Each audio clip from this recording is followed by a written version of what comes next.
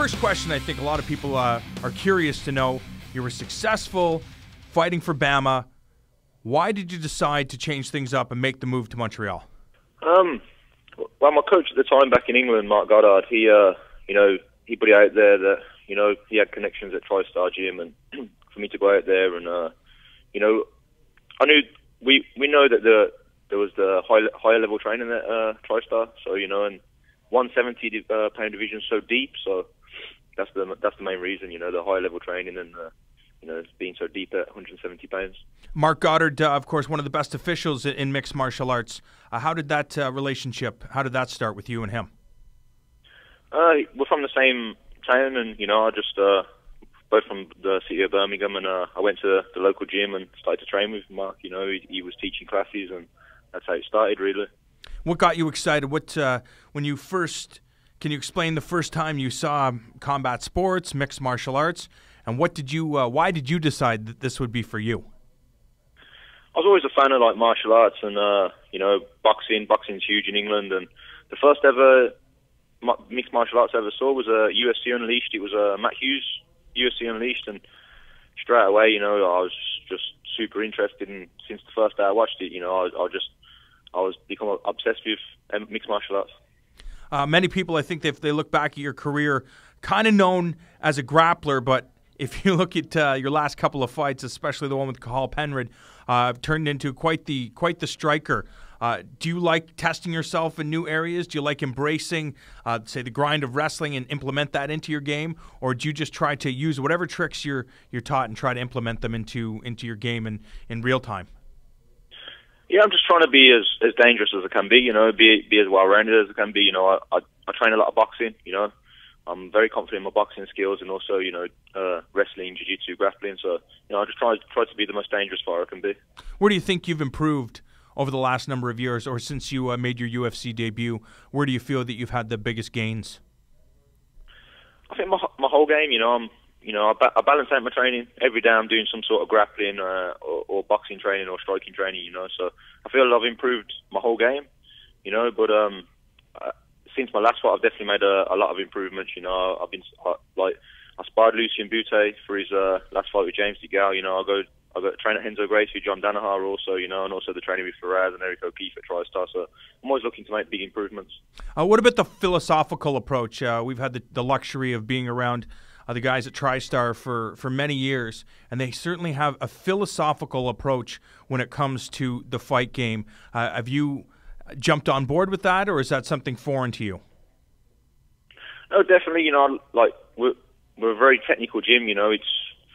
It's not all about getting fit and just throwing down. We're a very technical gym, and we like to break down our opponents. What are the goals for you when you chart how much you've grown over the last number of years? Still very young in your UFC career, mixed martial arts career in general. Do you kind of map out what your progress is going to be? Where do you want to be in the next year from now, the next 2 years? I'm just focusing on, keep winning. One day I definitely want to be champion. I believe I'm going to be champion one day. I believe I'll be the first English champion. So that's what I'm working towards. But, one step at a time. It's a very stacked division, welterweight, so taking my time, winning fights, getting better. I think many people would feel that this fight with Keita Nakamura, that it suits you very, very well. Are you the type of fighter that scouts out some of the strengths of your opponent, or do you leave all that stuff to your coaches? My coaches will definitely scout that stuff out, and me also. I've watched tape on Nakamura. I know he's dangerous. I've seen grappling footage of him and MMA footage, so I know he's dangerous, and I'm well prepared for this fight. Confidence doesn't seem to be an issue for you. We're seeing that the mental game is being elevated in mixed martial arts. Is that an area that you work on? Do you try to sharpen your mental abilities ahead of a fight? Oh yeah, I'm always visualizing. I feel, especially with my record and with the way my fights have gone, I'm only getting more and more confident each fight. So I believe I'm getting more dangerous because of that. But yeah, definitely visualizing plays a big key in my mental game. Is it important for you to keep the undefeated record? We know we've heard many fighters throughout the ages, highly touted prospects, get into mixed martial arts with the idea of keeping an undefeated record intact, and it kind of takes away from them growing as an athlete, what are your focuses on? Obviously, the goal is to be the best fighter humanly possible, but do you have small goals that you want to achieve throughout this journey?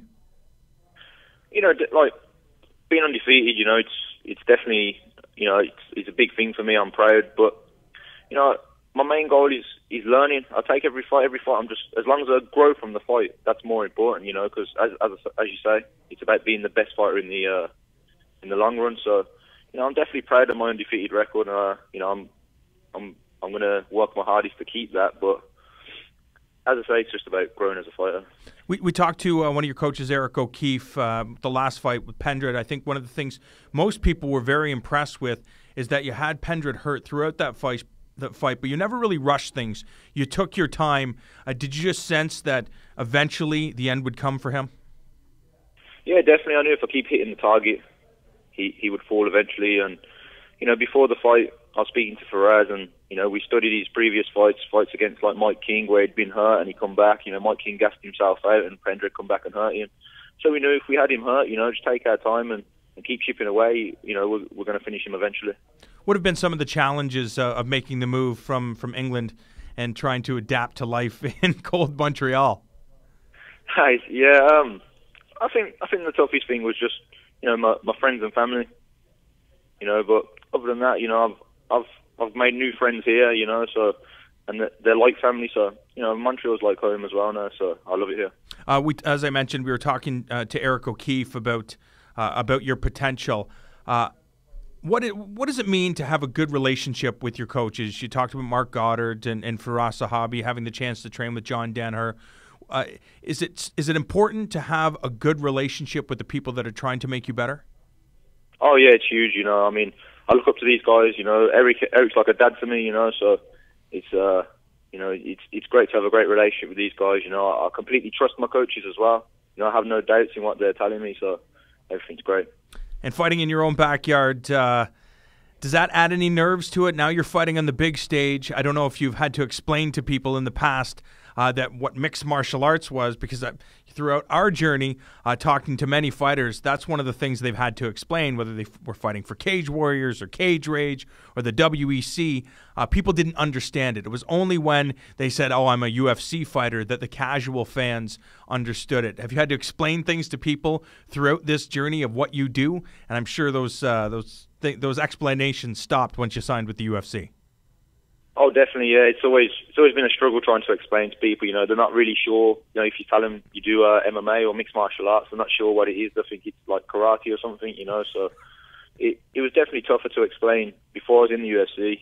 But more people know what the UFC is, and it's growing, especially in England. It's still growing a lot. So and this is the biggest event ever in England, and there's a lot of English fighters on there. So it's a huge event for me, and I'm very excited to be fighting in England. The last thing I want to ask you, a couple more things. Are you the type of athlete or the type of individual that you go into the gym, you've been drilling, say, working on your grappling abilities to sharpen those, and then somebody teaches you a new tool in boxing or in Thai boxing? Do you try to master those skills first, or as soon as you learn something, do you want to implement them into real life situation? Yeah, well, that's a big part of my training. I'll learn a technique, I'll drill it. And then I'm very big on situation training, so I'm always put in that one situation where I can repeatedly drill the technique in a live situation. So that's the type of training that I like to do. You have to get the live reps in of the technique. Last thing I want to ask you: this is clearly a huge fight card. To see two names, two of the biggest names maybe ever in mixed martial arts at the top of the card, Michael Bisping, Anderson Silva. If we're going to put you in the hot seat, can you tell us how you expect this fight to go down?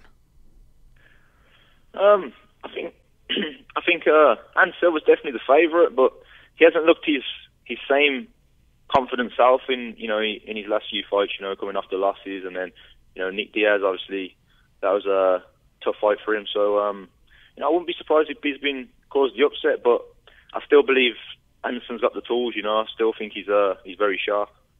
Tom, thank you so much for the time, and best of luck to you in England on the 27th. Thanks, John. Thanks for having me.